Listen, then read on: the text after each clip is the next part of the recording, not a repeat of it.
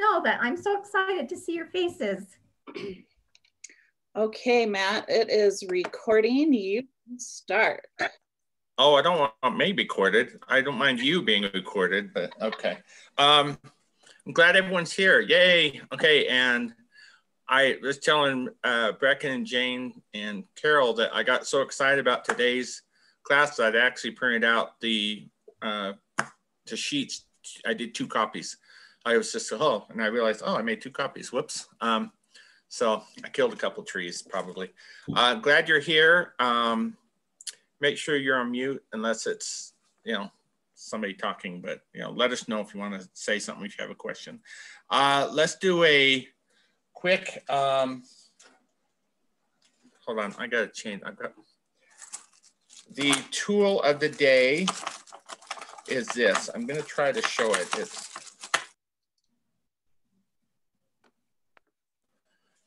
I don't know if you can see that really well. This is called a fine line pointing pen. And they use it also on to fill cracks on windshield and auto detailing, but you can use it in calligraphy because it has a little well and you can put stuff in it. And the tip is, let me see if I can. It's hard to, okay, I'm shaking too much, but I'm spotlighted your thing so we can. Yeah, I know. I saw my face really big. It scared me. Okay. So this is really fun. And let me show you where I used it. It really helps. They have 2 sizes, 0.25 and 0.50 millimeter. And it's really good if you're trying to do a lot of work with a single size like that. Can you see that okay? I hope it's not blurry. Very nice. Yeah. Very nice. Yeah, this is a piece I did for Brecken and Jane's class and their beginning class. This is a Swedish Christmas carol, and there's the end of it. So I used a 0.25 on that. So that way I could guarantee that I had everything the same size. And it also works on a border. I use it on a border for one of Reggie's classes. And so it really is a nice little tool. You can get them on Amazon. You can probably find it at the auto detailing store because it is an auto part. And it comes with a little cleaner thing that you can clean out the little hole. And you can just wash it out in water. I've had no problem washing it out. So does anyone want to show off any of their I homework? want to know what it's called again. What is it called? It's called a fine line pointing pen. And I got they're kind of pricey. They're about $7 each. They're made of brass or some type of metal or something that's acting like metal. Who knows? They're also used for decorating Ukrainian eggs. Oh, there you go. Now you're ready for Easter. Well, handle and get the depends on you. On the brand. And the Ukrainians call it a kitska. That's right. A pisanka. I have one of those. I have 2. They come in different sizes, and I have electric ones, but I don't think I would need the electric ones for this. Unless you're doing a lot of stuff. Okay. All righty. I'm going to show my little homework, my oodalali. And then if anyone else wants to show what they did this past month, let's do that. And then we'll get right into Brecken and Jane. So this is my first one. I watched the show and I thought, ooh, stained glass, Middle Ages, and it didn't work. This to me is a failure, but because the lolly is busy. But I see it on camera, it looks great. So I don't know what's going on. Cameras are weird filters. So then I didn't like that one. So I did it in color and got a background on it. So I like this one a lot better, and I'll use this one for my bookmark. So anyway, anyone else want to share anything that they've done so we can be inspired for this next month? Can I ask something? I missed the last class, so can you explain the bookmark again? Oh, sure. Each month we will have a word of the month, and oodalali was the word of the month for last month, and then you just put it on the bookmark in the lettering that hand that we're working on for that month. There's a word of the month and a phrase of the month. And I don't remember the phrase of the month. I think the phrase was absence makes the heart go stronger or fonder, something like that. Clucky said it. I watched the movie again. So I like Clucky. She's my favorite character of the Robin Hood show. So we do that. And so like next month, let me go ahead and tell you what next month's word is going to be is precious. You know, my precious, what we hear Gollum talk about all the time. And then the phrase of the month is even the smallest person can change the course of the future. But we can do that. We can talk about that or post it online too. So that's the idea, to at least do something small. That way you're not feeling overwhelmed. But then if you want to go into something larger, that's why we have the phrase of the month too. So anyone else want to show any of their work for the past month? I've got one. Sure. It's backwards because I haven't got it on the other camera. But I used the uncial on black, and then I colored it in with colored pencils, and then outlined it with a white gel pen. It's beautiful. Beautiful. Thank you. Really nice. I love it. Ellie, did you have one?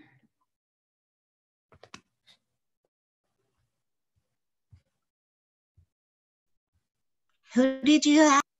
Shelley Day. Shelley had one that she was going to show, but then she didn't mute herself, so I don't unmute herself, so I don't know what she said. Can't hear you. Unmute myself. There we go. I don't know where, I can't tell if you can see. It's just an envelope. Can you, oh, here, there you go. Oh, it's really nice. So that's it. Nice. Well, that turned out. I didn't do anything This exciting. is the year of no just. Everything we do matters. True. Here's my Oodalali.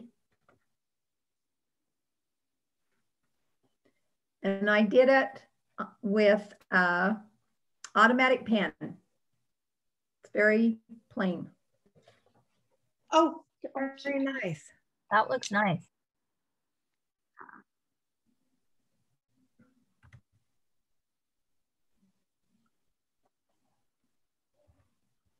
Was that one of the variations, Jane, that was with last month's Yes. packet? Okay. Yes, it was. Yeah, it looked really familiar. So cool. Anything else? So that's what we'll do every month. So go ahead and do a word or do an envelope. We still want to do the envelopes based on, so you can get the practice in and get to share our calligraphy with other people. That's what the envelopes are for. So thank you. It's good. We've got some good stuff. Okay. Let me make sure. Yeah, I think we're good to go. So hopefully everyone has their favorite Hobbit movie ready to, you know, there's 6 of them. So you got plenty of time to, I always put the movies in the background while I do it to inspire me. So let's go ahead and get started with, is there anything anyone needs to bring up to everybody or a question or concern before we get started? I want to give everyone a chance to express their views or something. Okay, I'm gonna take the screen. Okay. So here's my homework. The prompt for the Scribbled Lives group that Carol and I are in was windows. And so what I did was I cut out the counter spaces for the first one, and then that reveals the second page. So that was my homework. Today, we're gonna start out with the bee nib. This is a giant bee nib. I will tell you, I have never used it because the sheer size of it terrifies me. But it's great for giving you some vocabulary about this B nib. This part right here is called the foot. It's where the ink makes contact with the paper, the foot. And then like the other, especially speedball nibs, this is the reservoir. That space in between here is where you want your ink to fill it. About 2/3 of the way up, you want your ink there. If you're filling the brush, it's easiest just to brush the ink or paint onto the back and make sure you get the foot. Reckon you're a little bit off camera. There you go. There we go. And a little swipe into the reservoir. And then you can use that nib. The B nib, you either love it or you hate it until you love it. It forces you to have constant contact with the full face of the foot onto the paper. It forces you to figure out the right consistency of your writing fluid. And it forces you to have a lot of control. So that's why we like to teach with it. Today, I'm going to use gouache because in the alphabet that we're teaching today, we're going to be using the B nib and then a pointed nib to square off the edges. And if your writing fluid is more opaque, you will be more successful.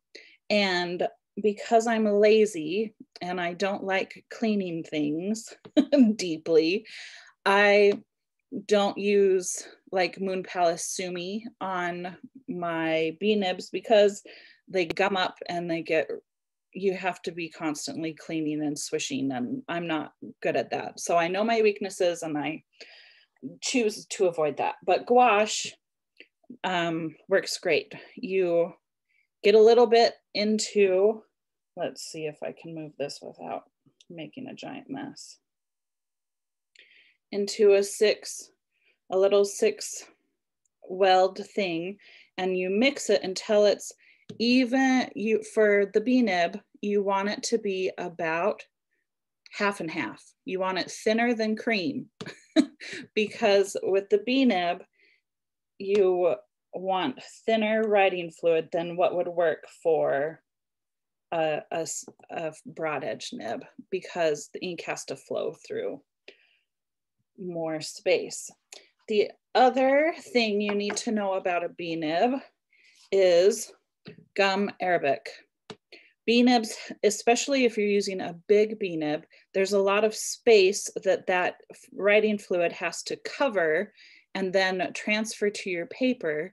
And because metal and fluid are not friends, if you have some gum Arabic on it, it will help the fluid spread across the whole face of the foot, and you'll get a more consistent, steady line if you have all the other variables right, the thickness of the fluid and the pressure and the contact on your paper. The other thing is you have to have padding under your paper with a B nib. If you try to have your sheet of paper directly on your table, you're not going to get successful lines, and you will be sad and not enjoy it.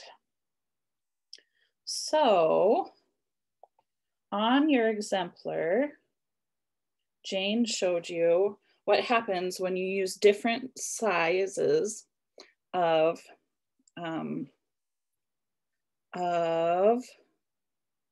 B nibs. If you use a B2, your letters will be very thick and you won't have as much open counter space. I'm using the B4 because that's what is on your exemplar. And I thought we wouldn't, the shapes are the same as what we taught for the CNIB with minor exceptions. So I don't know that we need to go through every letter, but what I thought we would do was write a few words that include a lot of the letters. So we'll be working at a 1/2 inch tall, and the first letter we'll write is wizard. So with that uncial W, remember it's wider. Let's see. So there's my 1/2 inch. I'm going to make my entrance stroke, and then nice and round like Mother O, and bulge the line and bulge the baseline, and then come up and hover straight above and come down until I meet it, and then curve around.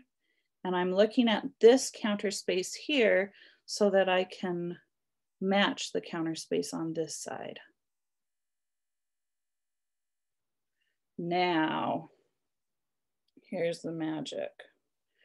With a pointed nib that you like, you come in and square off that edge, being careful not to make the line wider than the stroke. If you make the line wider, then you get little flared serifs, which would be fine if that's what you're going for, but a little bit more control will produce nice letters. So if you want to be squaring off while your stroke is still wet, and that allows the fluid to be sucked in and you don't get globs. If you are really good and have a very light touch with your pointed nib, you can use an EF66 because it's small and it gets you nice and close to your letter. I am not really, I don't have that light touch, and the EF66 always ends up splaying, and I get more ink laid down than I want. The next letter in wizard is Z. So we have slightly smaller on the top because we're inspired by the Roman proportions. So you'll notice this top part is right here.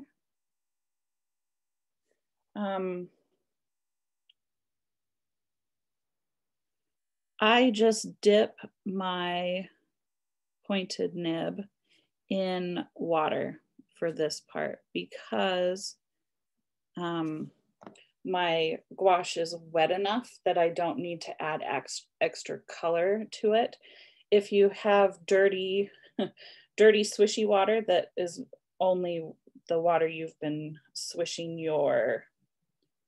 the color you're using in, you could use the dirty water on that pointed nib. The A, remember we're being inspired by the Roman proportions. So this A will look like that.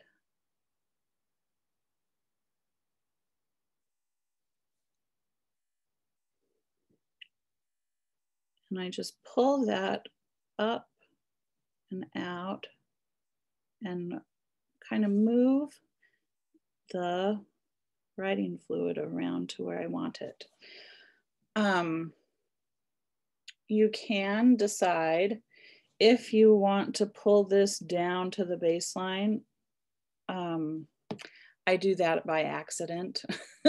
If you can keep your pen angle idea and have it a little bit angled, it looks like on the exemplar that Jane gave you, it looks like you have more control.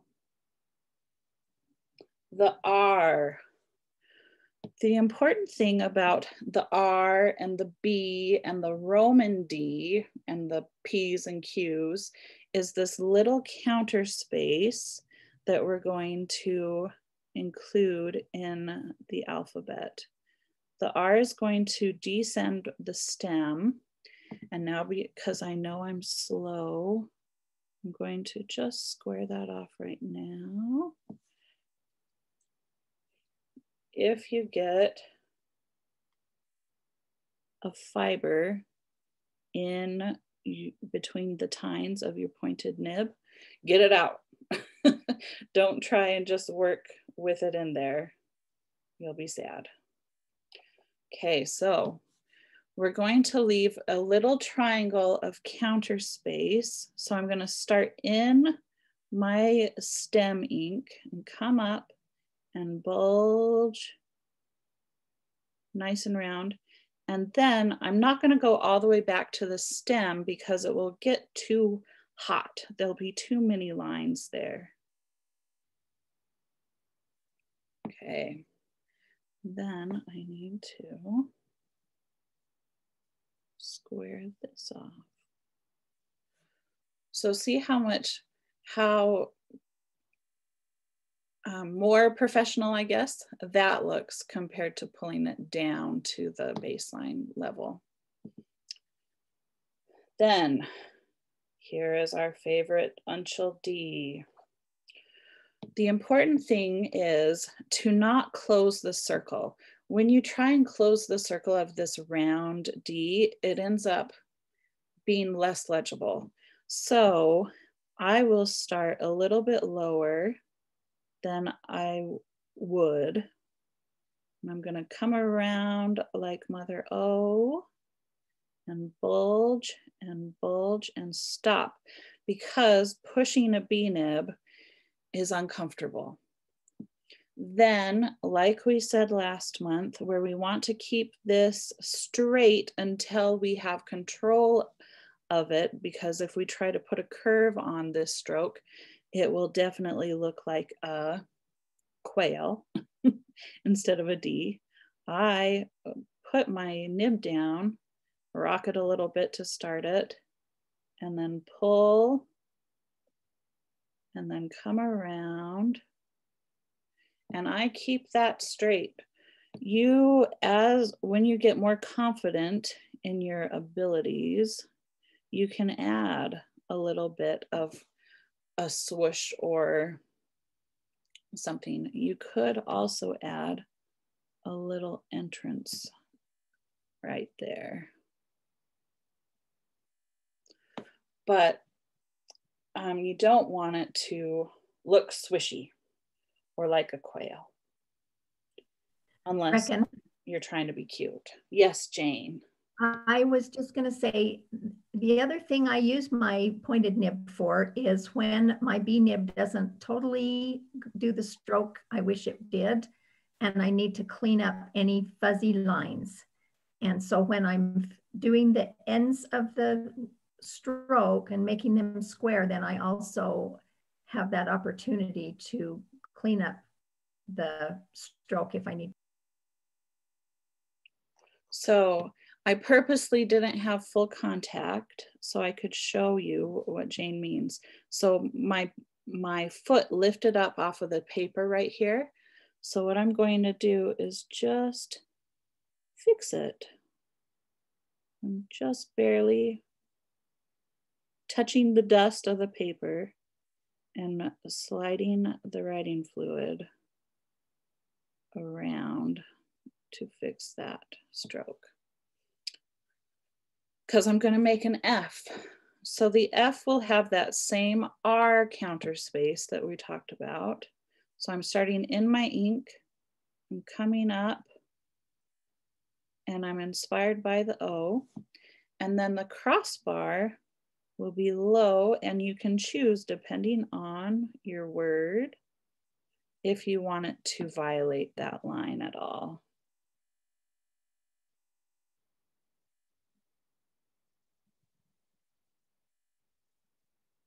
Okay. So if we're writing the word fairy, we can choose a different A this time. And that A will have a little bit of an entrance right here, suggesting the entrance stroke with the broad edge. And then come down at a slant, and then back up into the ink and come out and then slide back up.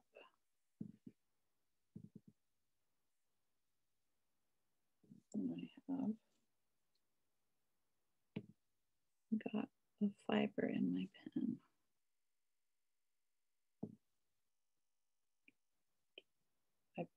I pulled too much ink right there, so it messed up my counter space a little bit.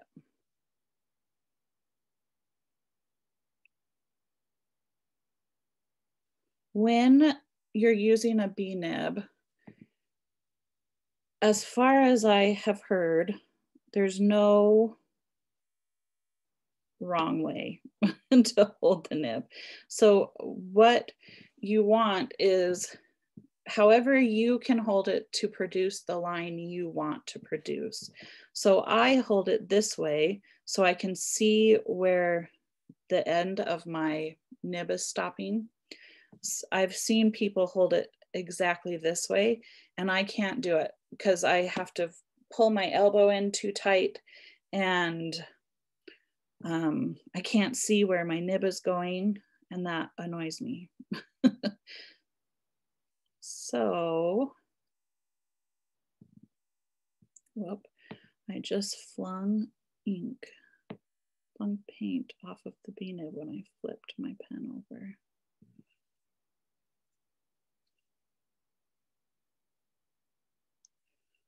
Okay, so that same counter space here, the more consistent you can make your counter spaces, the more lovely your overall letters and texture will be. Okay, we have several Y's, but I'll show you the UY in case we don't, because you'll use this same, oh, I already showed you that. I will show you the VY. So here, you could do a UI using this same beginning stroke and then just pull this stroke down into the descender area. Or you could use this Y.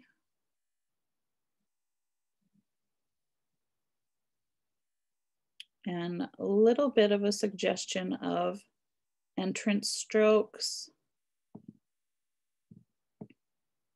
I can already see I have fiber in there. Just noodle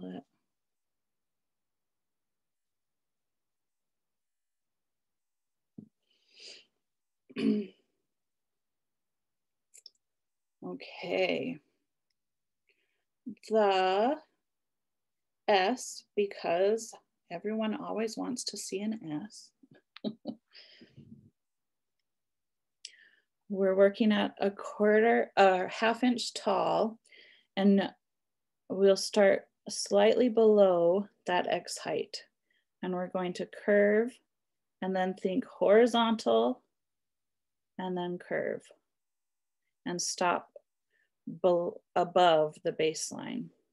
Then, because we want the optical balance, our base needs to be sturdy and slightly wider than the top. So I'm going to hover up here, come down, and then move over just a pen width to make that. And then come back up and start in my ink.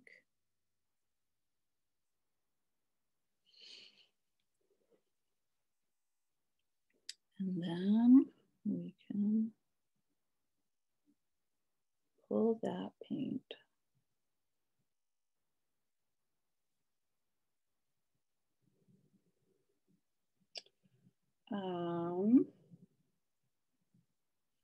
The E, those were the two words I wanted to do for sure. And Frodo has too many rounds in it, so I'm sorry, guys. But while you're practicing, it is nice to write words because then you're also practicing spacing. And spacing is the challenge. So we'll start with a C and then turn it into an E. Start below. Sorry, can I just say one thing about a couple things about the S before you go on? Yes. That middle part that is horizontal, you want to make sure that it stays towards the top side of the midpoint. If you put it below, your S is going to be off balance. So just make sure it sits on top. The other thing is I have to think pretty straight when I do the top and bottom strokes. Otherwise, mine get too loopy. And so that's something you'll just want to be aware of. Thank you.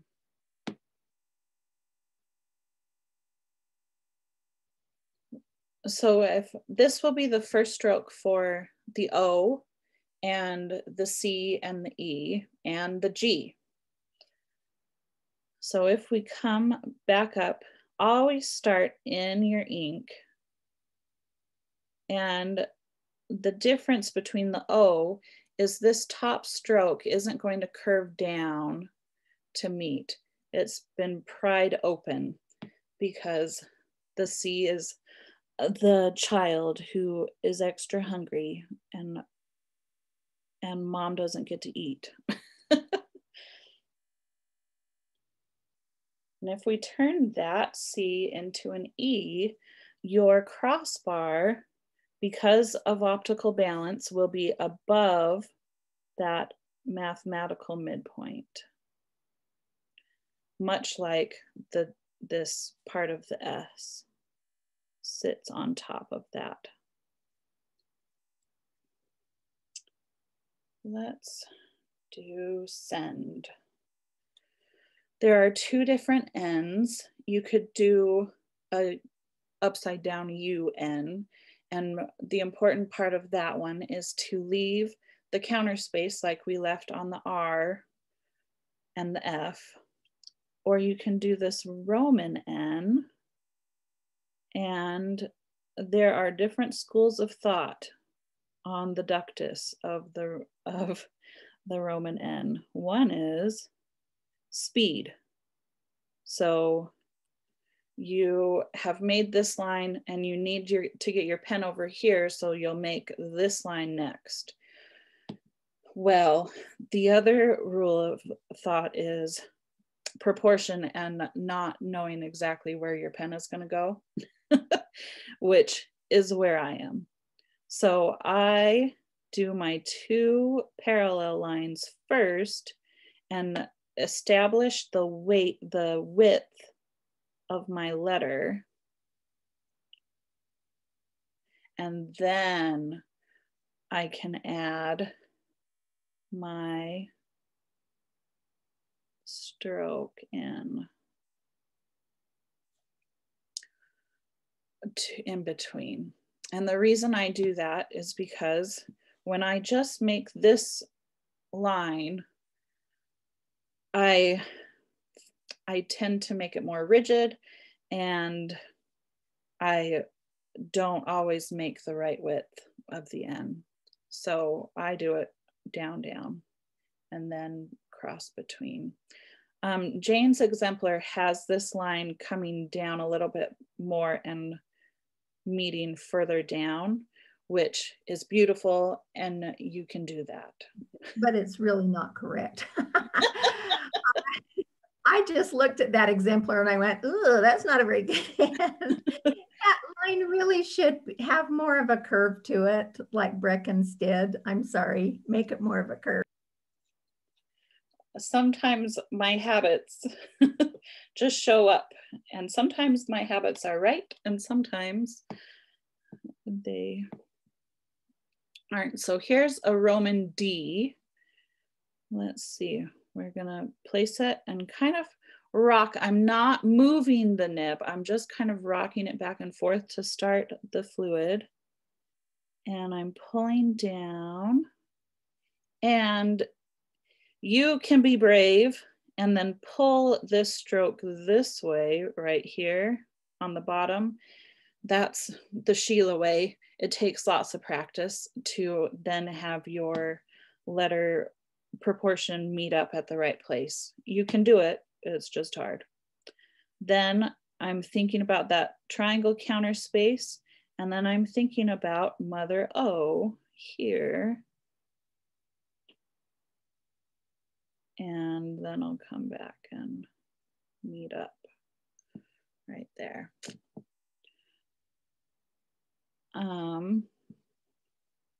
Let's see.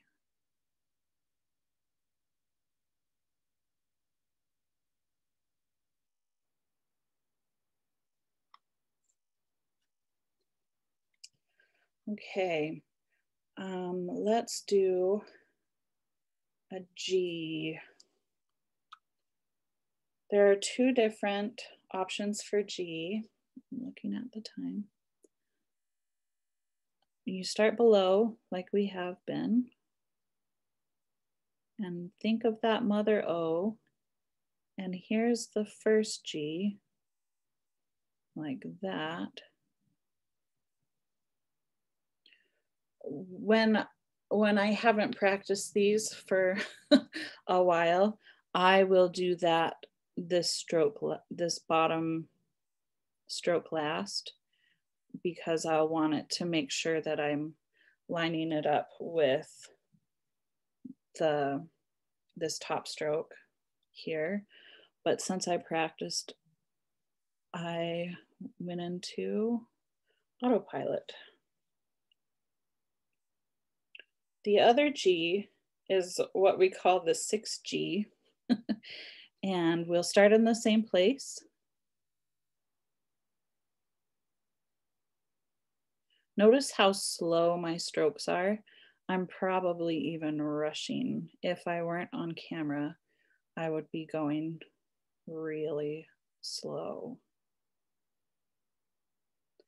And that is essential to success with the B-nib, is slow and steady pressure.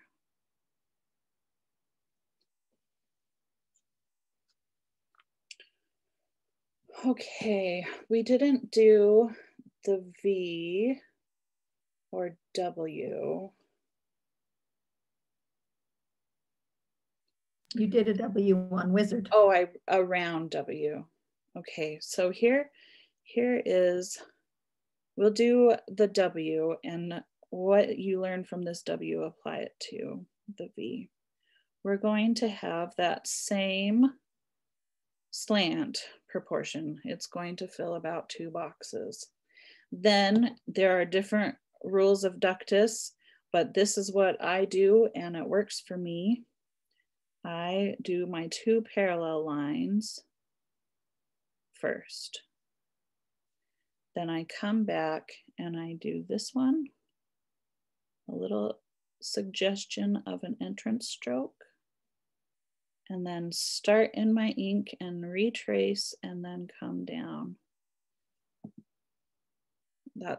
I probably wanted it to come down a little bit more so that these 2 lines could be parallel. Let's try it really quickly. So if you have a parallel line here and here and here and here, your W will be more attractive.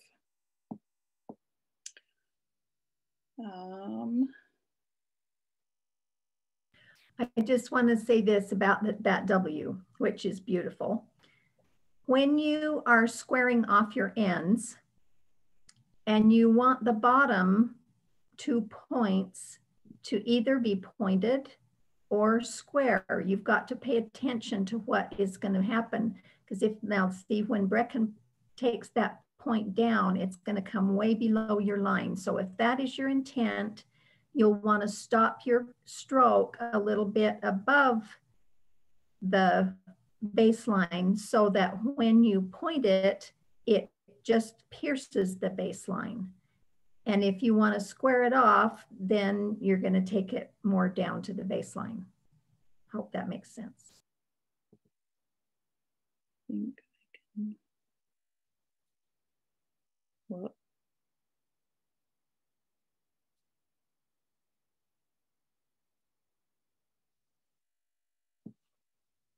so that's it. I had to stop my B-nib line right there so that I could point the bottom. Okay, any other, oh, let's do a B because it's a B.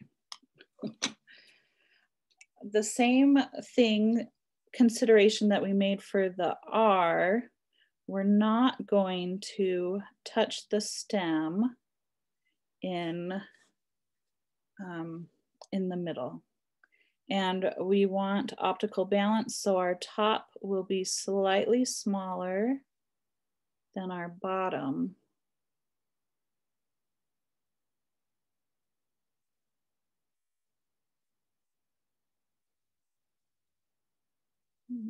Okay.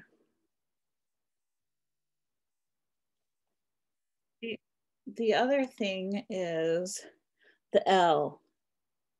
We've been using these nice round things, and so our inclination would be to pull that bottom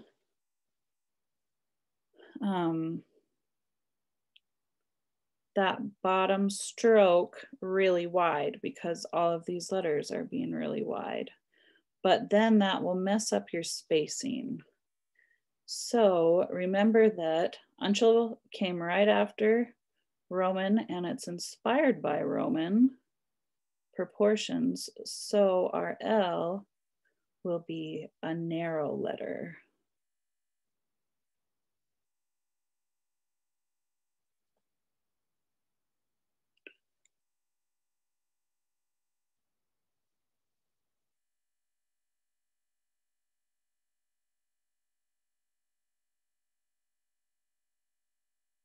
Okay, I'm stopping here because I don't want to have to push my B-nib. I want to pick it up and pull. Oh, I'm having a hard B day.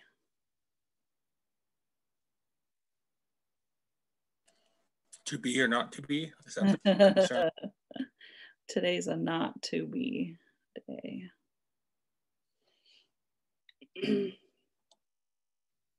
Okay. Any letters we didn't see that you want me to demo before we go over to Jane, who has the really fun alphabet of the day? How about an M? Oh, an M. And the P.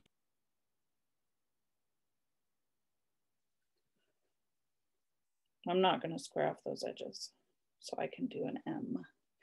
The M, we're going to think about Mother O, and we're going to make it nice and slightly round like her, but it's been stretched a little bit to make it taller. Then I'm going to start in my ink and come around, and I'm watching my counter space. Then I'm going to come back into my ink and come up, and I'm watching my counter space to try and make them even.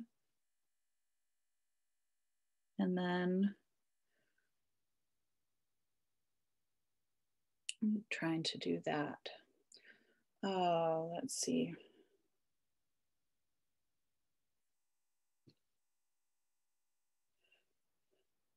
When Matt first suggested the lettering types, he had originally said Neugebauer. And so in honor of Neugebauer, let's do a Neugebauer A here.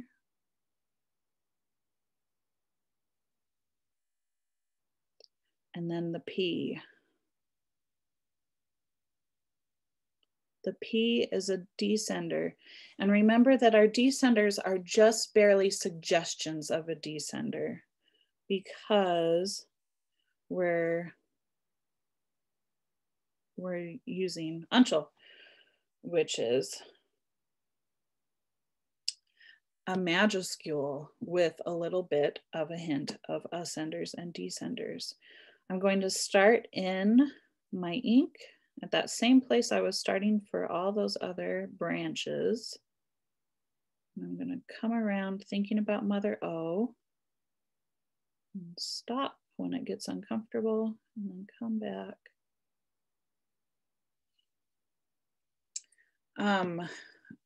If we had O right here, it would fill the full 4 squares. But because we have this downstroke, we just slice off that bit of the Mother O right there. So your P and your Q aren't going to be a full square wide necessarily. They'll be slightly smaller than that because we've sacrificed part of the mother to make the child.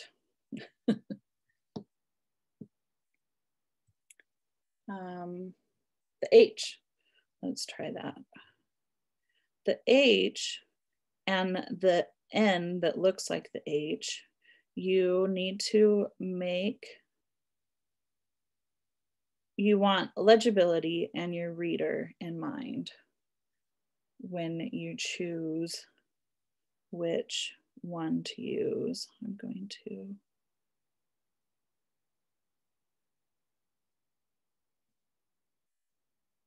if you don't have room to give enough space to that ascender, then you might not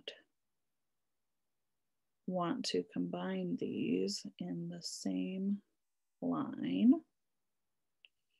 in which case you could choose the Roman H or the Roman N instead.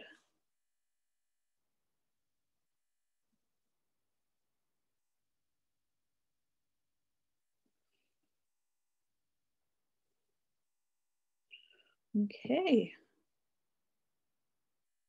So the very last thing before I send it over, unless you have another letter you want to see, is you can use this same idea if you're having trouble with the pointed filling in. You can use a black ink and then use a micron to touch up those corners. You could use an ink and then fill a fine fountain pen with the ink you're using and use the fountain pen to touch up the ends. And here I didn't touch up the ends and here I did. And you can see there is a little bit of a difference. One looks a little crisper and happier and the other looks a little bit more, this one for sure I didn't, looks more casual. So depending on what you want your letters to communicate, you make decisions according to that. Okay. Any questions before I turn it over to Jane?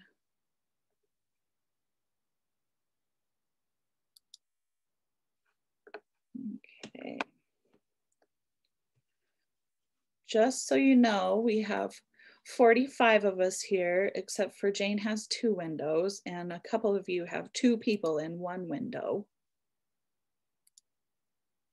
There we go.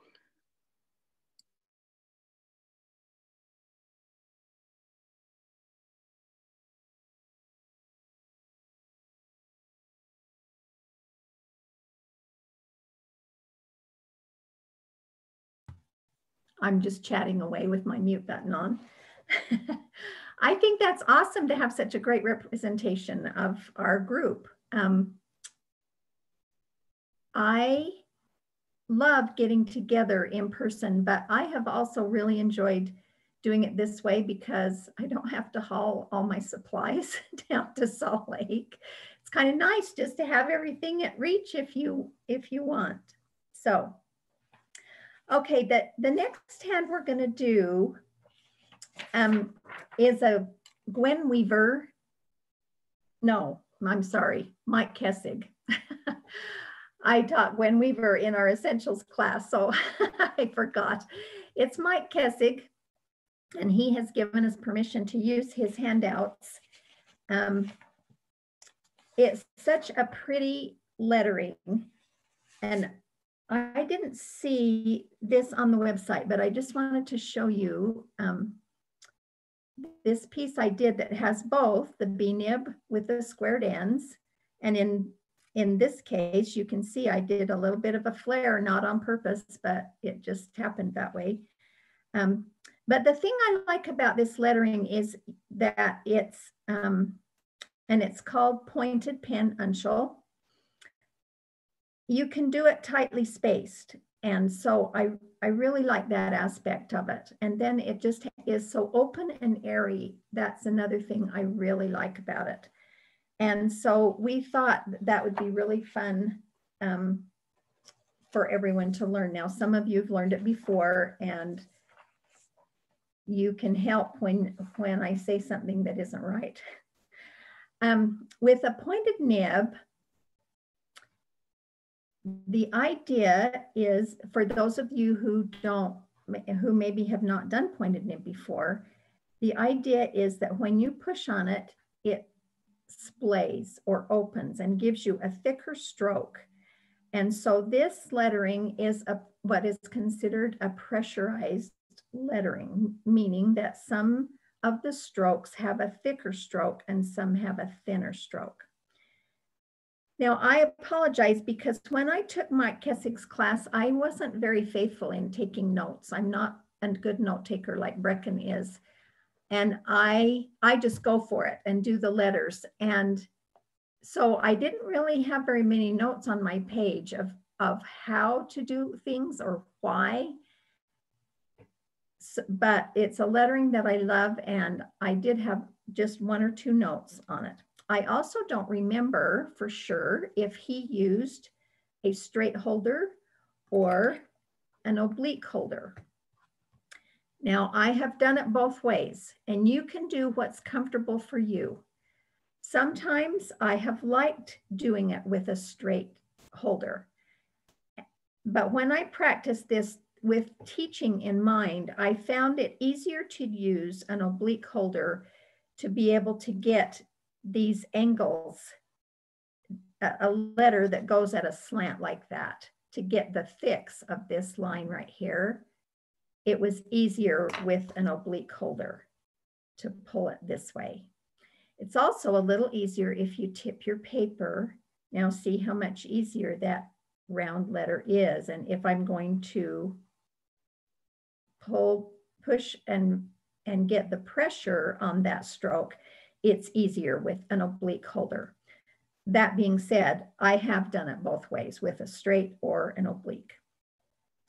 The other thing that I will point out is that in Mike Kessig's handouts, and let me just grab,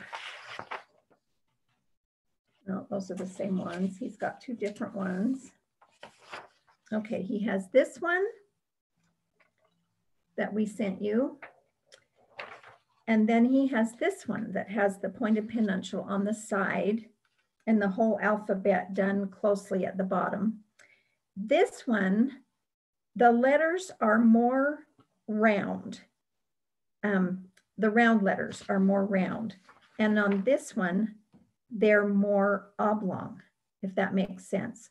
So when I traced this one, I found that the letters were about 3. Oh, and I will say this, if I reduced it to 90%, it was 3/8 of an inch tall and 4/8 or half an inch wide. The rounded one, I didn't trace it, but I'm guessing that it's more like 3.5 3 to 3.5 wide and 3 tall once you reduced it 90%. I think he must have done it with metric, and I don't work well with metric, so I have to get it down to 1/8 of an inch for my grid pad. So that's what I did, was to reduce it 90% so that it would work, so that I could really see what the proportions were, so that I could help you understand that. Okay, so when you, and here I've got my straight pen in my hand just to show you this. When you do a stroke, you're going to put your pen down and then you push a little bit, get that in focus, to open the tines, and then you pull the stroke down, and then you're going to push a little bit more at the bottom. Now, I have noticed in working with Mike's exemplars that my letters tend to be a little lighter. My downstrokes are a little bit too light. I'm a little light-handed on it, like on this exemplar that I did. I think these downstrokes, and these don't look too bad, but they are a little bit lighter than his are. And so his really is the exemplar you want to look at for the letter. Mine was mostly to show you the ductus of how to do the strokes. I'm going to change and do my oblique holder. So on the top of this exemplar, I gave you some of the basic strokes. There's the vertical stroke that I just did, the round strokes for the ellipse or the round letters, the tick mark, which the tick mark is just putting your nib down, spreading the tines, and then just pulling it. And you can get as little or as much as you want, but it's an important part of this alphabet. Always done at an angle. So when I've got my paper at a comfortable handwriting angle, I've got my nib is basically pointing perpendicular to me. And I'm going to pull it to the left to get that tick mark.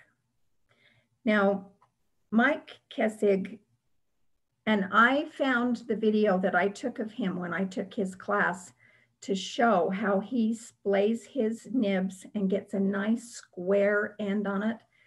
And I watched it over and over again yesterday. And I'm sorry, I just have a really hard time getting it. But he puts it down and he spreads it and then pulls it. And he gets such a nice square corner on this. I'm going to just exaggerate, but he gets a really nice square corner. And so on his downstrokes, he puts it down, and again, like Brecken said, it's not a quick, it's more slow and deliberate.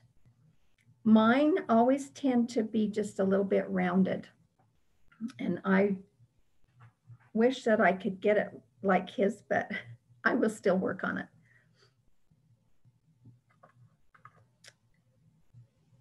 So in looking at these, I want to do some of the straight ones first, and then we'll get into the curves. So after the I is just plain, and like Uncial, this is a majuscule alphabet, so there's not uppercase and lowercase, same as what Brecken just did.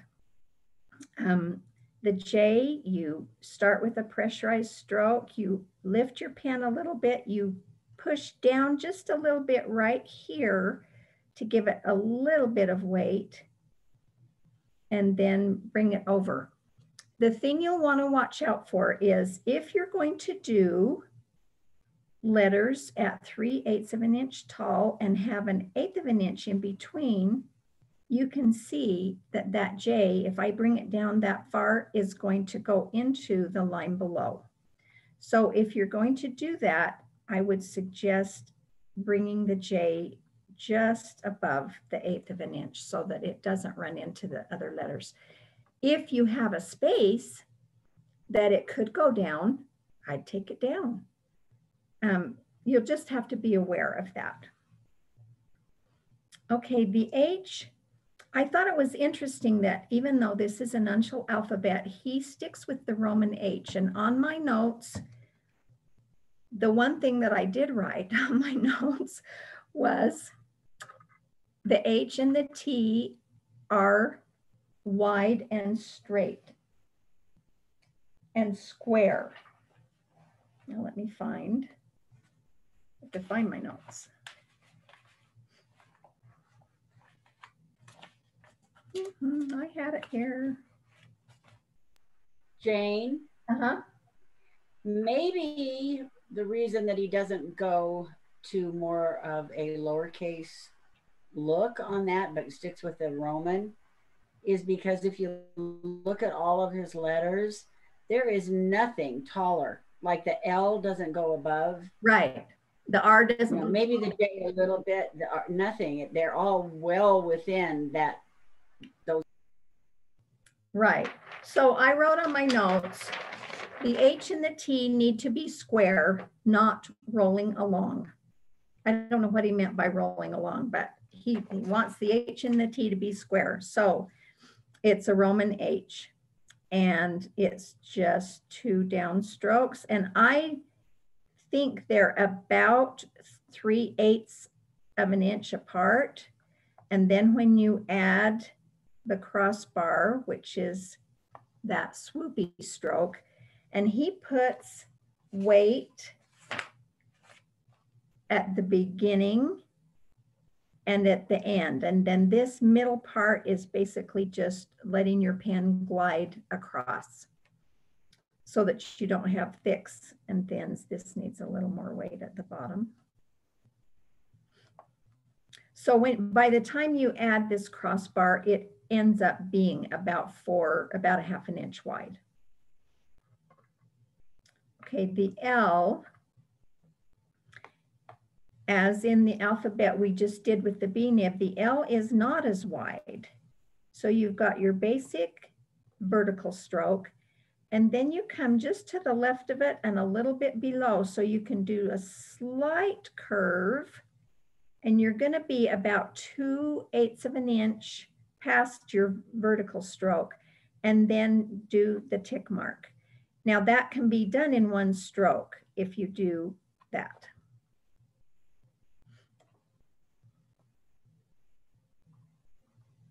Yeah, that's in the wrong place.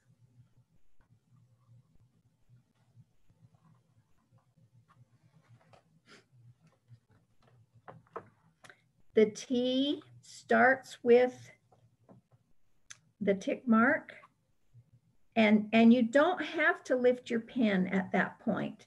You can do the tick mark, although the tick mark works better if you lift your pen just a little bit. And then come back and do your downstroke.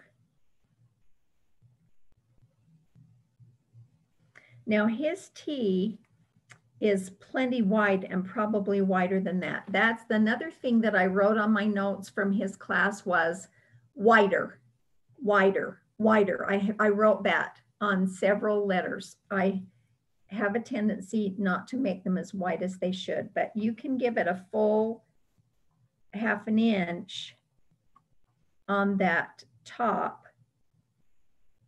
and then add your vertical stroke.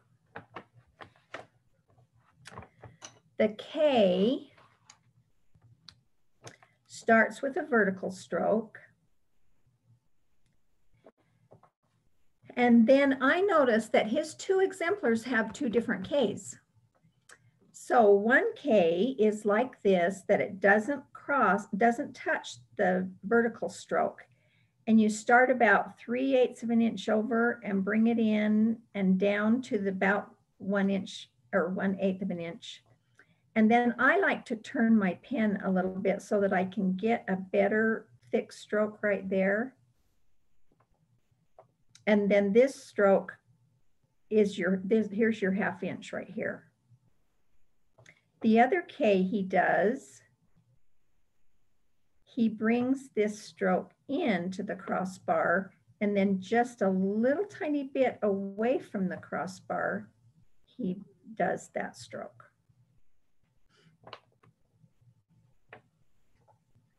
I don't know, from looking at his looks wider here, and I had several different versions of K's on my original work from his class. I think he must turn his pen to get a thicker stroke here this way, because if you don't, you have a harder time getting it thick enough on that leg. And the weight on that leg, I think, is one of the things that makes that last stroke beautiful.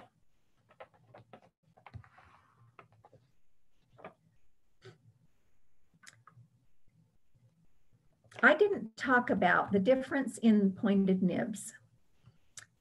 Now, I've done this with an EF66, but it's hard because it's so pointed that you have to really be careful when you're doing like a little bit going to the side, or when you get to the circle strokes, like on an A or a U, when you have to go back up again, it's hard.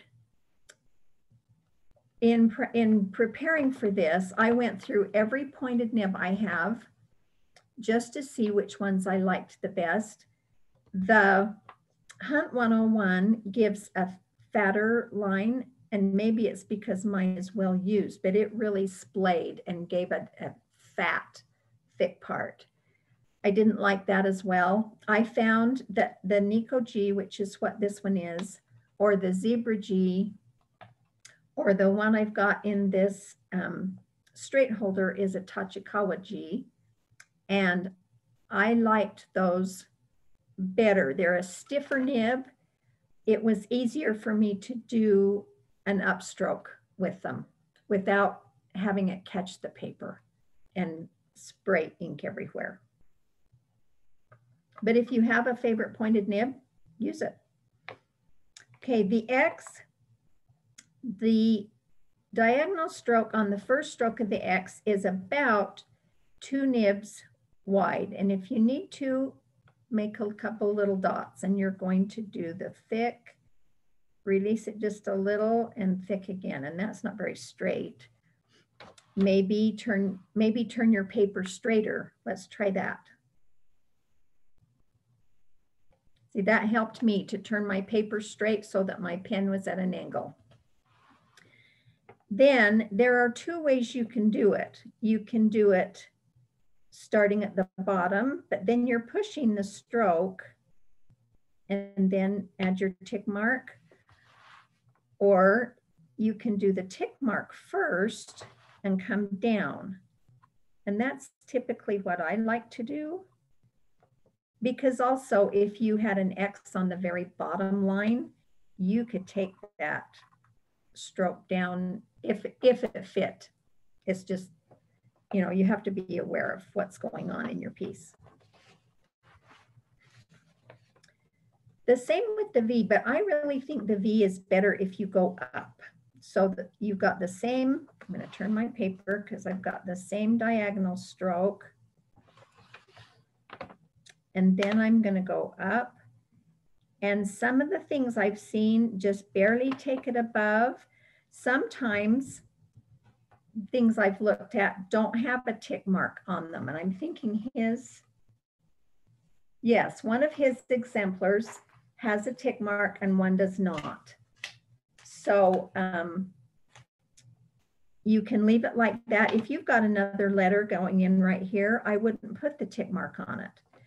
But if you have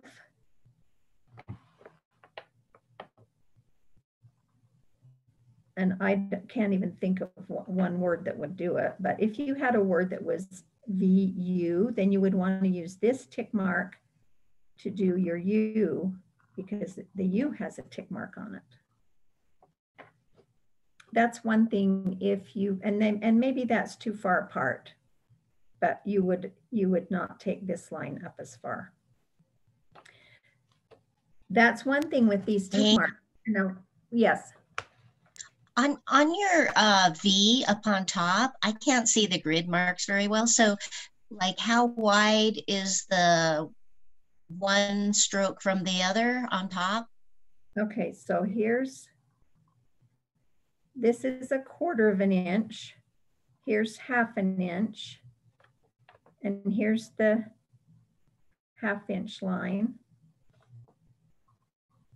So sometimes you'll just take it barely above the 1/2 inch line, and sometimes you can take it higher. If it's on the top line, you could take it even higher. And so the same on the X, it goes past the 1/4 inch? Yes, sometimes it's just to the 1/2 inch line as far as height, the waistline, and sometimes it comes a little bit above, and you just get to decide what, depending on what letter you have. Like I have a Max and an Alex in my family. And so if I were doing their names, I would take it out and make it, if you were just doing a name. If you're doing text and you've got a bunch of lines together, then you have to not do things like that as much, only when you feel like they fit in the space, if they're not interfering with the line above or below, that kind of thing. Does that answer your question? Yeah. Okay, the Z. The Z can be done in several strokes or kind of one stroke. And on the ductus that I gave you, I did it in 4 strokes, but here's how it goes. So you've got your tick mark, and then you go a little slight line, and you want that to be about 3/8 of an inch wide. And then this line is one of those soft S's that you start here and you pressurize in the middle so that you get a good thickness here. And then you take another little slight curve and a tick mark. Then you can do the crossbar.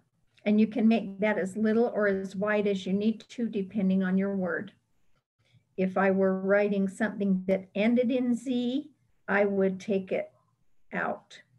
If I were writing something that the Z is in the middle, like zoo, and you've got an O right after, you could maybe take it to the middle of the O, but you wouldn't have to even cross the O if you want. If it looks better just to keep it in front of the O, then do that. Okay, the next group of letters are starting the round ones. And I'm going to start actually with the O down here. If you'll notice on Mike's exemplar, he does his O in 2 strokes. He starts here and goes around so that he can pressure, and then he starts here and goes around so that he can get pressure. Now the O and the Q are the only ones that have the pressure on both sides of that ellipse.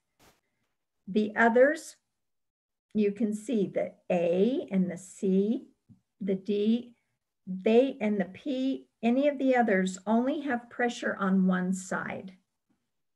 And so we're going to start with that. He does his in two strokes. So he starts about here and does this, and then he starts about here and does this.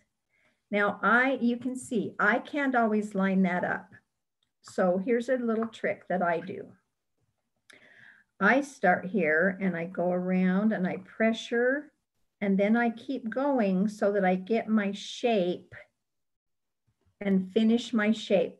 And this is a Reggie trick. Up with the shape, down with the weight. Then I come down and add a little weight to that side, and that's not enough.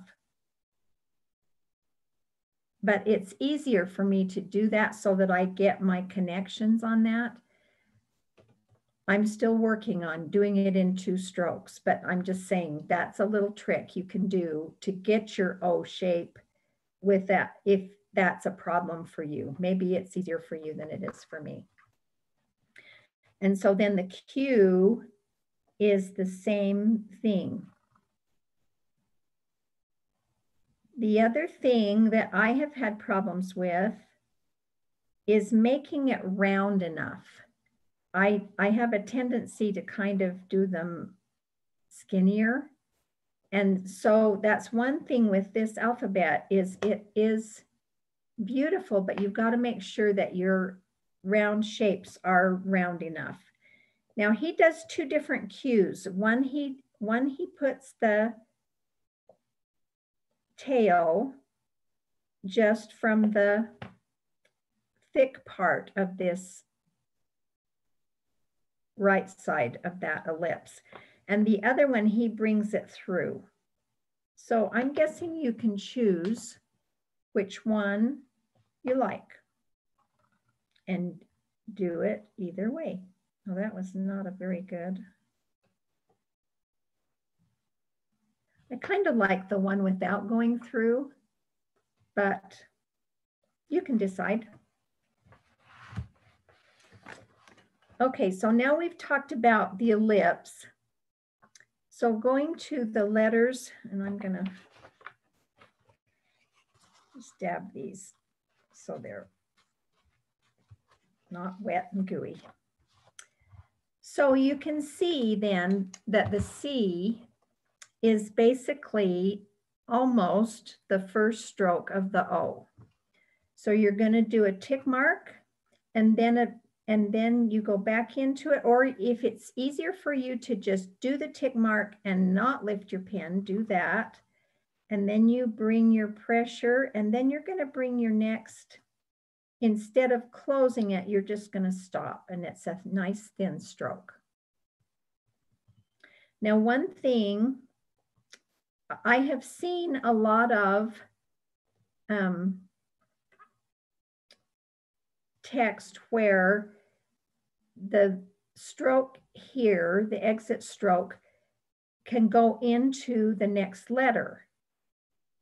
And I think it's really cool when your exit strokes do that. Like if you were going to do an R next, then you've got that connection.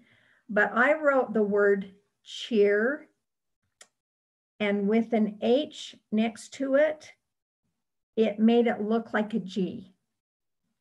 So when you're writing words, make sure you pay attention to things like that. Because I thought, oh, this will be so cool to connect it to the H.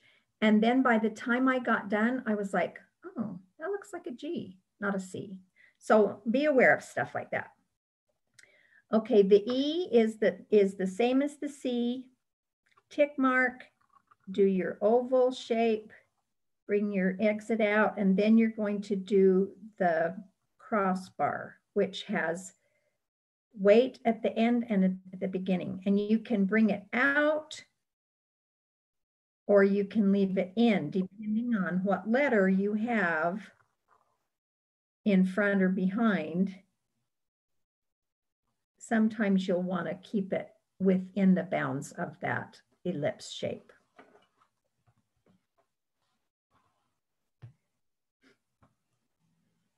Okay, G is basically the same as a C.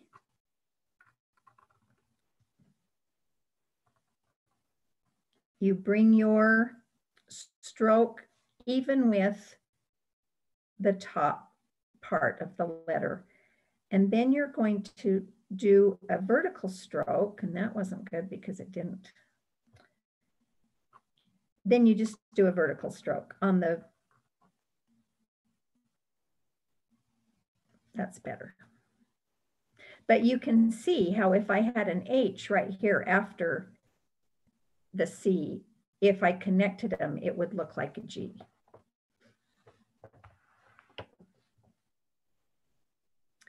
The A, now the A stroke, the A is not quite as round at this top part as the O. So you're going to start here. You're going to do the pressurized part, and then you bring up your pen. So it's almost more like a teardrop shape maybe. And then you do your vertical stroke.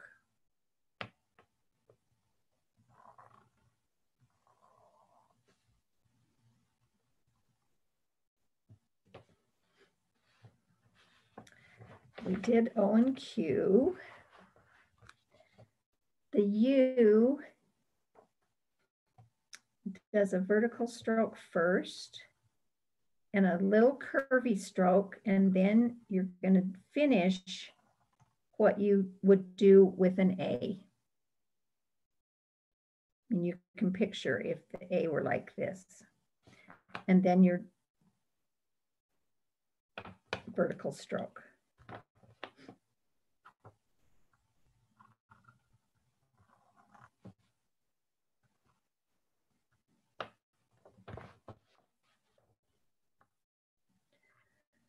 The Y is the same as the U. And on his exemplars, he has two different, one downstroke, what's it called? Tail, just is shorter, and the other one he has coming out a little bit more and a little more curve on that stroke.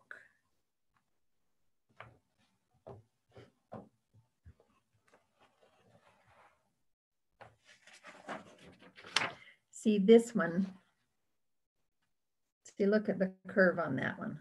But he brings that one over a little further. It's pretty.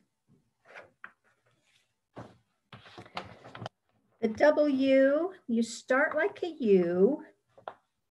The W is about 6/8 of an inch, 3/4 of an inch wide. So it's a pretty wide letter. You start with the tick mark, just like the U, and in fact, the whole thing is like a U, that first part. And then you're going to come straight down with some weight and do a U shape, and that's maybe a little too square on that side, and then a vertical. This is too square right here.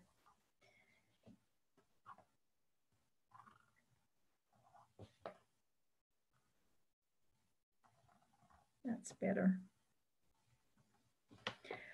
I looked at this letter on his exemplar with my little grid that I use for Roman letters. It's a clear plastic. And where they were the same width was about 1/8 inch down. If that gives you an idea of how wide to make each stroke. They were about the same from here to here as they are from here to here.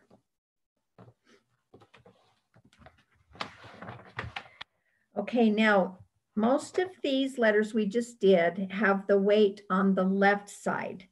Now we're going to do the letters that have the weight on the right side. We're going to start with the letter D. Now this D that I first did is not high enough on the top, but you start with a downstroke, pressure, release, pressure, and then while your nib is still here, you're going to come up and you're going to start your branch about 1/8 of an inch and make sure you get it round enough on top. And I'm not at the right angle. I got to change this.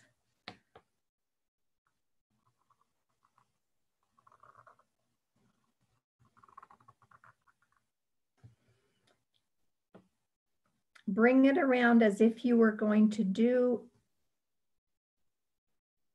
the A upside down, which would be more of a teardrop shape, but don't connect it on the bottom.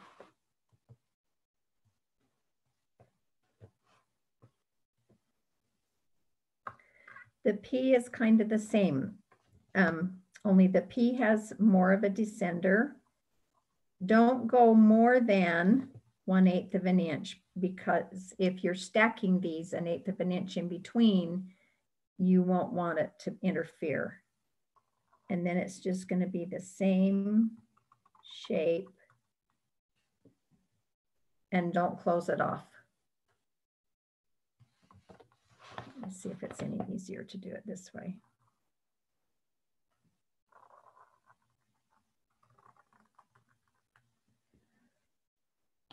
Maybe a little easier to do it straight. I don't know. Sometimes it is. Sometimes it just depends on what my hand is doing for the day. Okay, B.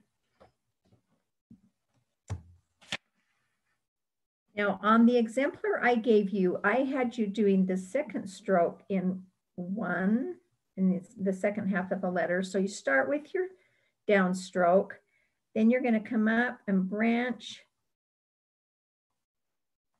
And you can do it that way, but in looking at his further, I think it almost looks like he stops there and then comes back in with another, because if you look at his, this is more curving down.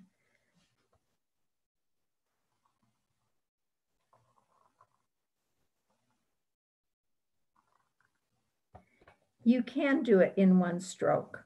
That's not wide enough though. But I think the nuance of, and I want to look at his second exemplar.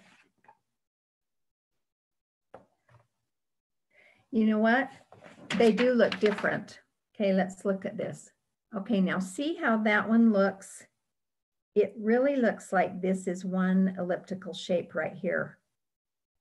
Like he stopped maybe here and then started here and did an elliptical shape. And then look at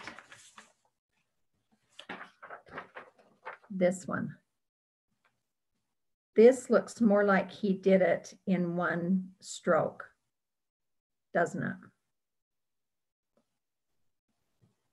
Be aware that there are differences.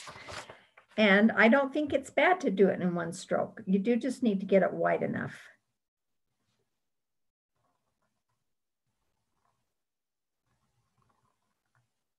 That one was better. Still not quite wide enough. Okay, the R starts as a vertical stroke.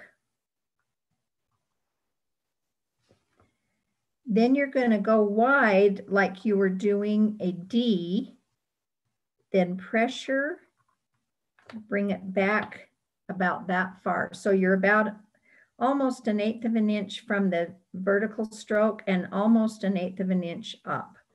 And then I like to turn my pen so that I get a nice thick stroke right there. Just think it adds to the beauty of it. You do have to be careful with this join right here. Make sure that it, and you don't want to necessarily touch it up too much, but you just want to have it look like, you want it to look like it was in one stroke.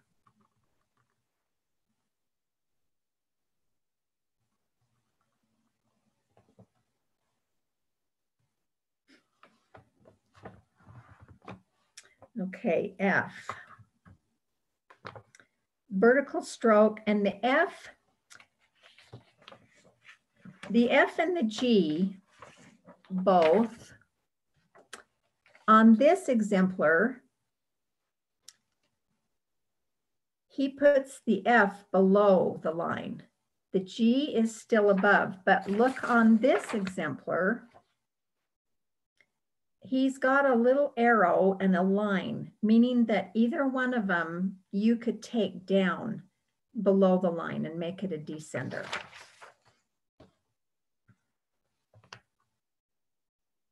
So you start with a vertical stroke. I like the F to go down below. And then you're going to take it wide. The other thing, so think about your D stroke. The other thing is he did two different tops. Now, one of them he did just with a little bit of weight on that with a nice curve, and then did his crossbar, which he does almost as wide as the letter itself. And then the other one he did like this with the tick mark. Personally, I like the one without the tick mark on the F. There's enough letters that have the tick marks, I think, that I think the F that just curves is prettier. But you've got to make sure that you give it just a little bit of weight as you exit that stroke. And then again, if you need to, you can keep it the same width, same height as the others.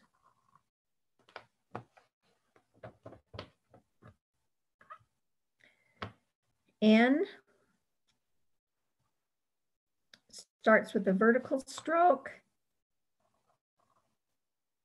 Then you're going to do a nice round and then a little curve and then a tick mark.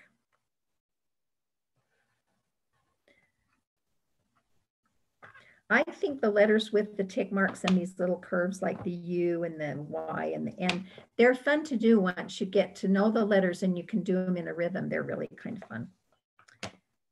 M is just an upside down W, and you're going to do a kind of a straight. You do an arc and a straight down for the middle, and then you're going to branch out and do the curve.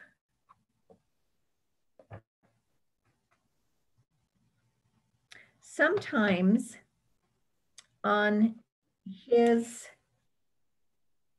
well, most of the time on his, he brings his out, his little curvy line here, he brings it out quite a bit,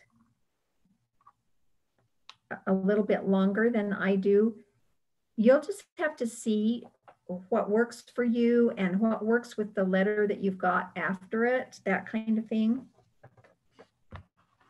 Okay, one more letter, and it's the only one that has, besides the O and the Q, that has the left curve and the right curve with pressure. So I start with the tick mark and then pressure, and then you're doing kind of a vertical stroke and then pressure and bringing it up. That looks really wide next to this one, but this really is more, because see, here's a 1/2 inch. This S was too skinny.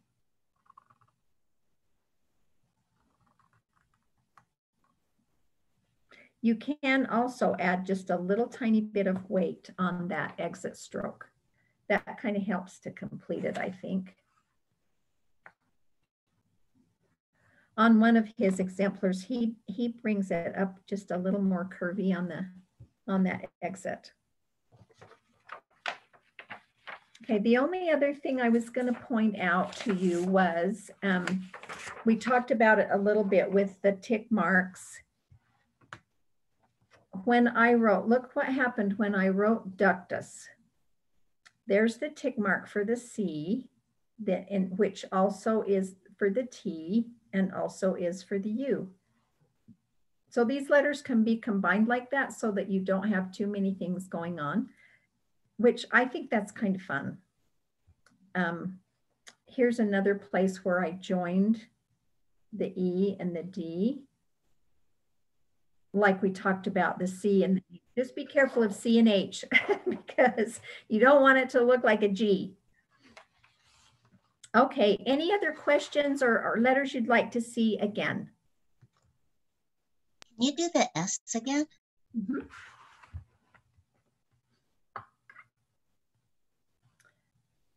Okay, so I'm going to mark so you can see. Here's 1/2 inch by 3/8 of an inch. So I'm going to start there.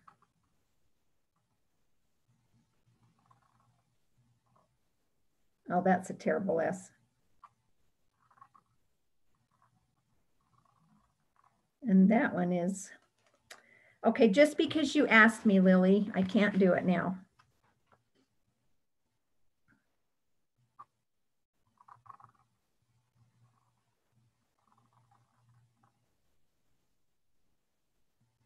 Jane? What? On the two exemplars, on the one that is not the round one, the bottom of the S just comes like the same, like you just did, at the same spot as the tick mark. But on the other one, actually it goes out a little bit farther on the bottom. You know what I mean? You don't line them up as much. It just seems like it's a little bit wider on the bottom. Yeah, you know, let me get my little clear thing.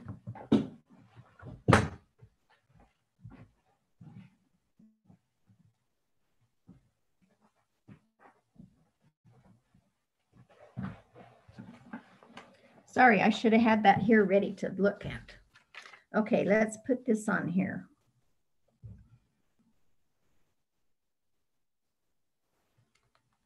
Okay, so can you see, here's the right side of that bottom stroke, and the top comes in a little bit, but with your tick mark is outside of it. And then here's this one. So this is 1, 2.5 squares, but 3 by the time you count the tick mark. And then you're going to go around, and this one is a little bit outside. So from here to here is about 3.5 squares. Now let's look at the other one.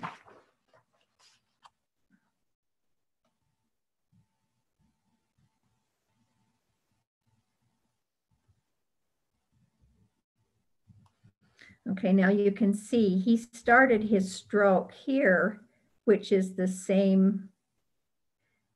You know, I would say there's not a real definitive. I mean, they're obviously different. I would just worry that this counter space on the top is smaller than the bottom, and then getting your pressure in the right places would be probably the goal of what you would really want to look for. I don't, and you know, it's hard to do them perfect every time, but of course you want to practice so that they are. Now I'm going to try it with a straight holder. Let's see if I get any different result.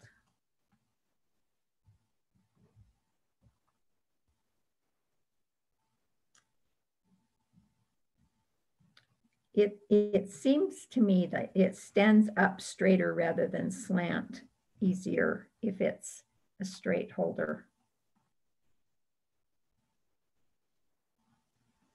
I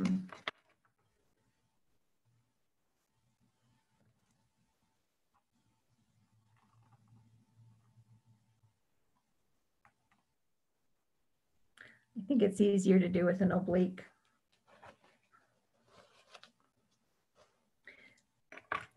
Lily, does that give you enough clues on the S?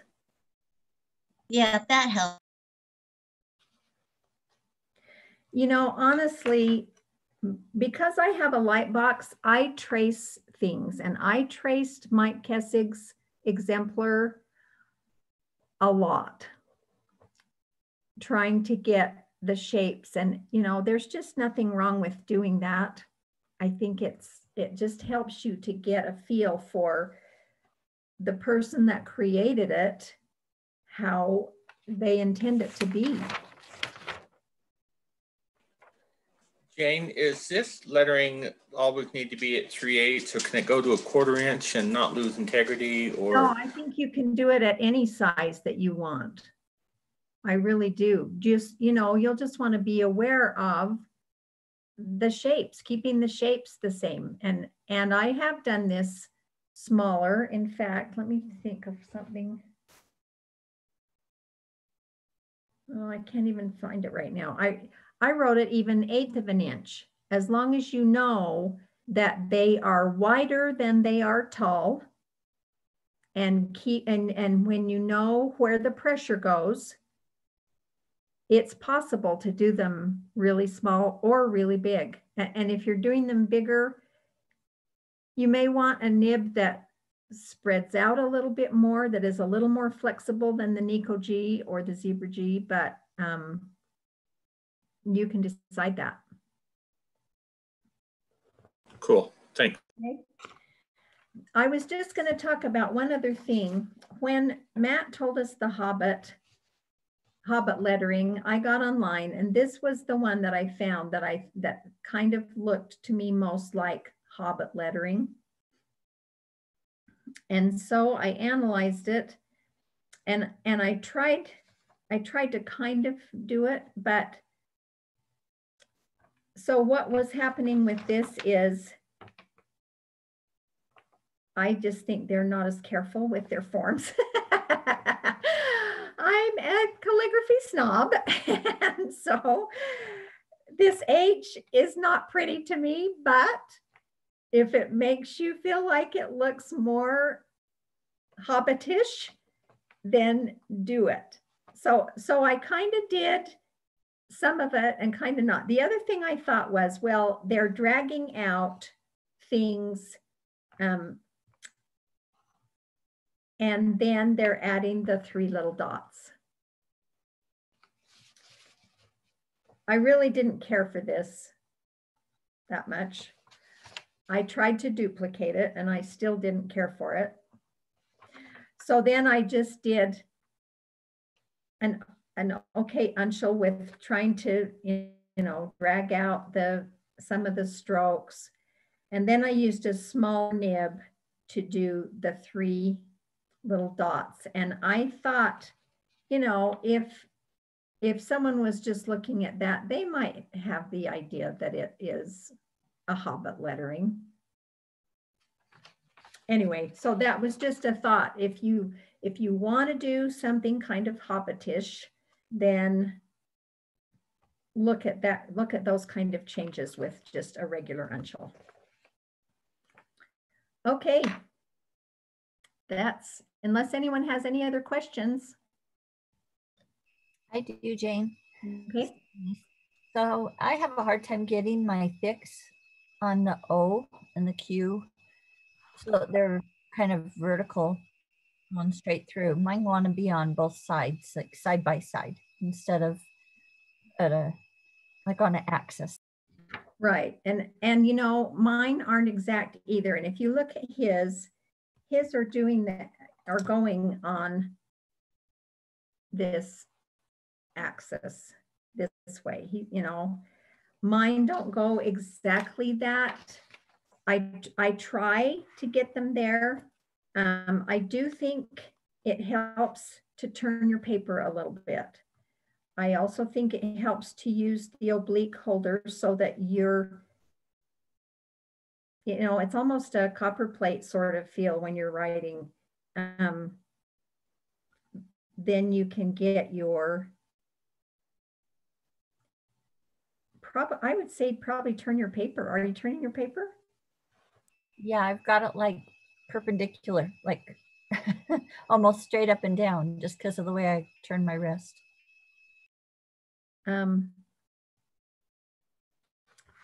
So if I'm doing it perpendicular to me. No, I mean it like a 45 to like a 90-degree angle to me.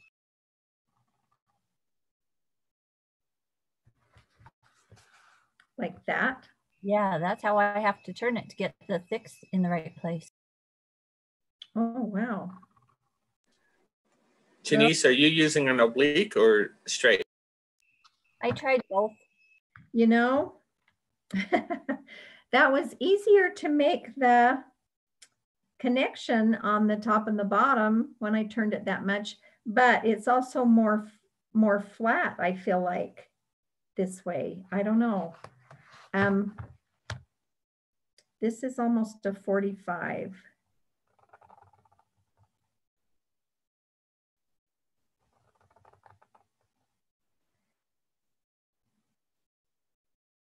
Yeah, I don't know. This is about a 45-degree angle, and I've got my pen perpendicular to me, to my body. And Jane, did Mike write with at a 45 degree? How did he have his paper? you know, I think maybe a slight angle. Again, I'm sorry, I didn't take very good notes.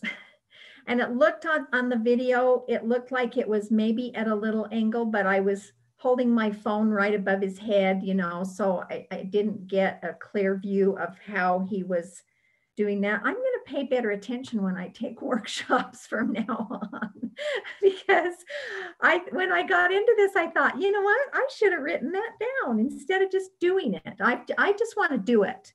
And so, you get my version as the best way that I do it.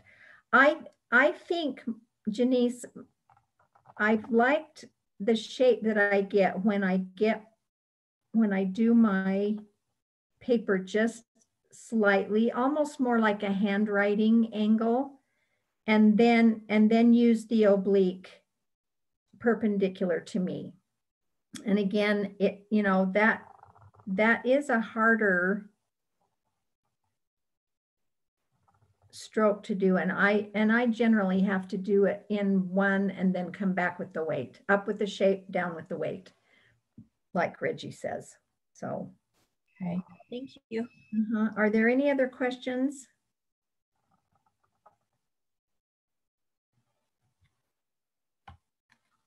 Okay, do we have homework? An envelope, a word. You gave us this. You gave us the precious. Right, precious, and then the phrase of the month will be even the smallest person can change the course of the future. Maybe we can put that on our Facebook page. Is everyone on Facebook with or emails, or maybe we can put on the Instagram. Brecken puts it on Instagram. Okay, we'll get it out. And then both of these are really good for envelopes for the main name on the envelope, so you can have fun with it, big or small. So another quote you can do is "You shall not pass," and then hang it next to the toilet in your bedroom, in your bathroom. Some people get that. Some people go, "What?" Okay, that's okay. Little potty humor there. Okay, are there any questions about what we're doing the next month, or anything with last month? Anything you want to see from Uncial? This is a very beautiful hand and a lot of variation. So just if you type in Pinterest Uncial, you're going to get an overload very easily. So it's a lot of fun. Any questions? I just was going to show you, and I don't know if you can see it in this. I used, which way is up? No, this way. I ended up using this lettering for my grandchildren's Valentines. And I used, now am I on? Is this camera on? I don't have my. No, we see your face. Which one do you want? Oh, you muted yourself.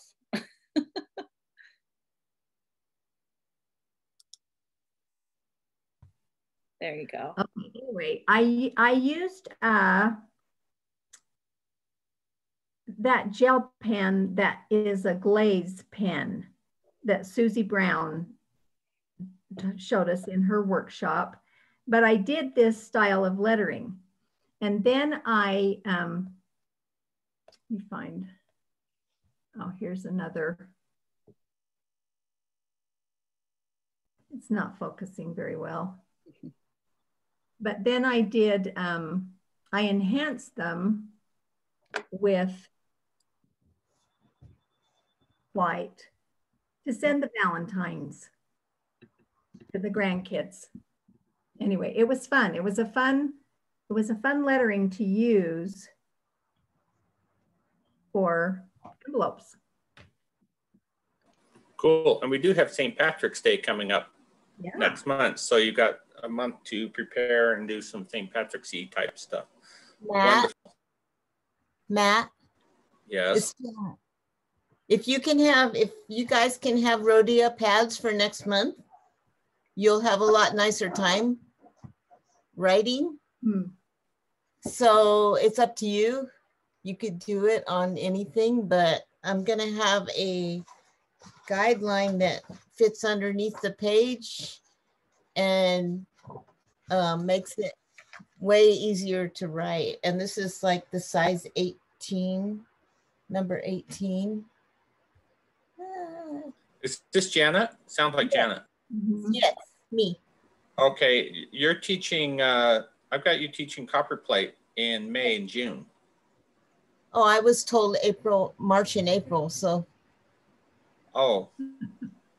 Okay, we'll figure that out. Okay, yeah, I'm glad you brought that up. Yeah, let me know, because I was told March and April. Okay, because I thought we had bookend next for March and April. So we'll figure it out, folks. Yeah, just let me know ahead of time. Well, Okay. then that gives them extra time to get a rodeo pad for whenever Jan teaches. Yeah. What is a rodeo pad? It's a pad of paper that's fine. It's ink friendly. It's just blank. Get the blank one. You can get a grid one, but where do you get it? Blick or John Neal or anywhere. Yeah, the Rhodia pad is really good for pointed pen. Yeah. It takes pointed pen really well. You can get it on Amazon too. Hi. Good to know.